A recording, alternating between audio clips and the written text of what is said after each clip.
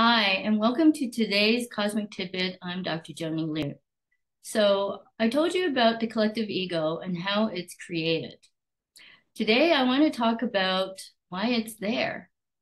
You see, it's there to create havoc in your mind. It's there to create confusion in your mind. And therefore, with these two things, it causes havoc with your body.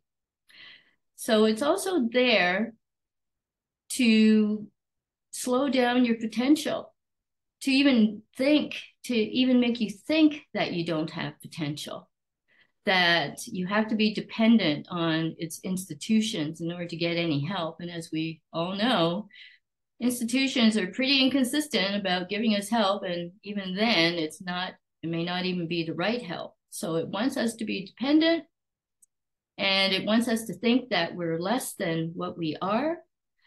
So the collective ego is created from feudalism and slavery. That's the bottom line. It keeps you in bondage, mental bondage, physical bondage, anything that you can think of. Well, those aren't the only effects of the collective ego.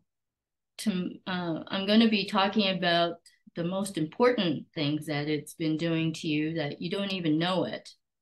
I mean, it's the reason why there's so much trouble in the world, because a lot of people think about lack. A lot of people have lack of self-esteem and self-confidence, and both of those things are actually your natural states, but they've been eroded ever since you were a baby. So my job is to make sure that you start knowing what the truth really is about you.